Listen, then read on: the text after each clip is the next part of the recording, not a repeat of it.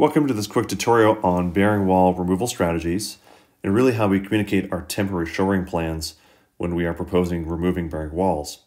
This video does not explain how we determine whether a wall is bearing or not, merely starts with understanding which walls are bearing and just communicating how we are going to do our temporary framing to support things while we remove these walls. We have an existing house in the West End. It's a detached structure. It has a basement with a long bearing wall running down the middle. It has a few bearing walls on the main floor that we are proposing to remove. So one going front to back. There was one running across the main floor. And then additionally upstairs, there is a rear wall to remove. And there are some partitions that pick up the roof on the upstairs that also need support during removal. So look at the main floor specifically. And we have a flush beam here to install, this B1 flush beam. We have to support this wall while we make that removal and that beam installation. So knowing my joist direction, I'm building a temporary wall perpendicular to the joist that I'm supporting. And really that's all I need to do. Now, this doesn't give me a whole lot of information to frame from. So the one thing I do want to do is indicate the spacing. So how far back I can be. So I can draw some simple little dimension lines here. So from my center line, and I can say that this is 400, and this is 400, so millimeters. Because if I look upstairs, I'm picking up a second floor and a roof. So I'm permitted to be back as far as 400 millimeters. Now the beam to the right, this B2 flush, if I look directly above that, it's only picking up a roof. So I am permitted to be a little bit further back than that. I'm going to draw a line. I'll just change my pen. I'm going to draw a line a little bit further back, maybe give myself a little bit more room for getting my beams in, maybe some of my lifting equipment. And I can annotate the dimensions here. And for this, because I'm only picking up a roof structure, I'm permitted to be back 600 millimeters. Now, the other thing I haven't communicated yet is what I'm framing this wall out of.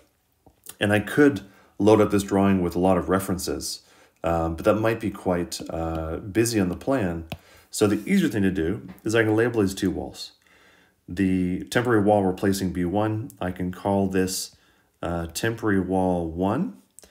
The wall is replacing this bearing wall with this beam that I'm showing at the rear. I can call that TW2. And I can continue to do that around my structure as I move upstairs, move downstairs, etc.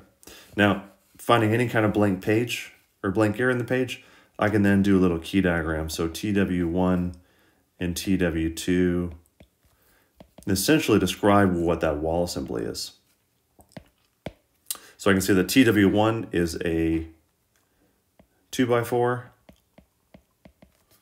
framed wall.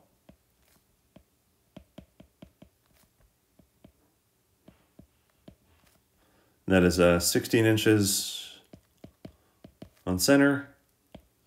And I can say that it's 400 millimeters spacing.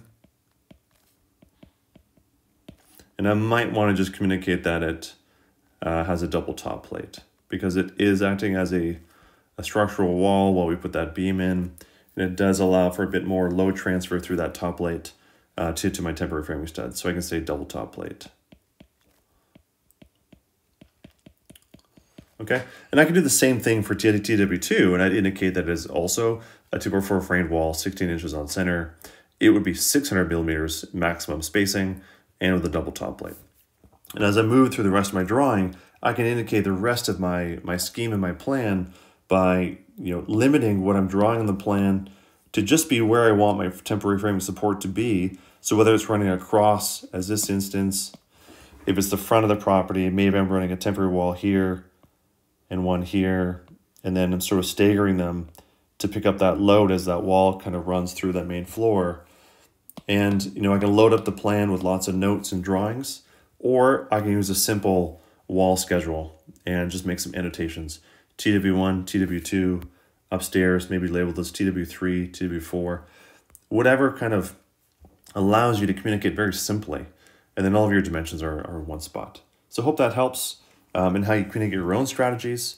So really be clear, use the plan to be simple, add minimum dimensions where they're required, and then try use a kind of key diagram to explain the rest of your detail. Okay, thanks.